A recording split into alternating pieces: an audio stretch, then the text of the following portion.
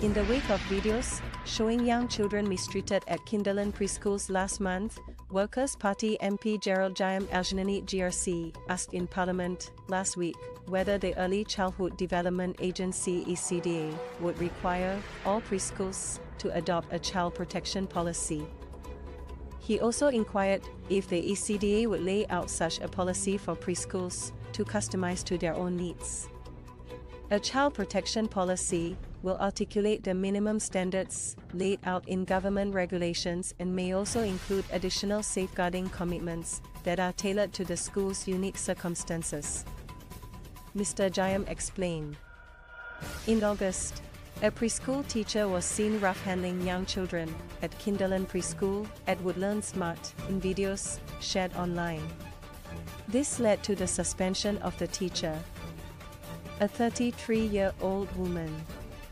On August 30th, ECDA said she was barred from working in the preschool sector and issued a warning.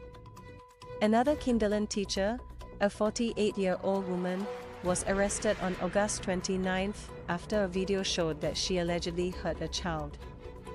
Mr. Giam wrote that, after these incidents, many parents have been concerned about the safety of their young children. In a Monday, September 25th Facebook post, he added that a child protection policy would protect schools and teachers. Such a policy would prevent baseless accusations by students and their parents by establishing clear boundaries of behavior for everyone. In response, Minister of State Sun Xueling held up 3 sets of regulations and policy documents, totaling over 200 pages, that govern early childhood development to protect children, and explained that it is not for a lack of policies that the incidents happened, but what is important is how well they are executed on the ground, wrote Mr. Giam. Mr. Giam added that he appreciated that the Minister of State brought all the documents to show another policy would be unnecessary.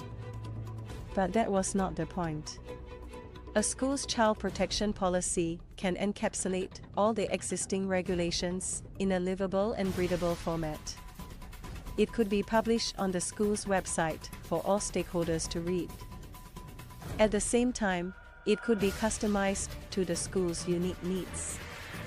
For example, the Singapore American School's Child Safeguarding Commitment prohibits teachers from giving students rides alone in their car, or accepting social media friend requests from students until after they graduate from high school. Most companies have a data protection policy to protect their customers' personal data. Despite the existence of the Personal Data Protection Act and regulations, why not do the same to enhance the safety of our children?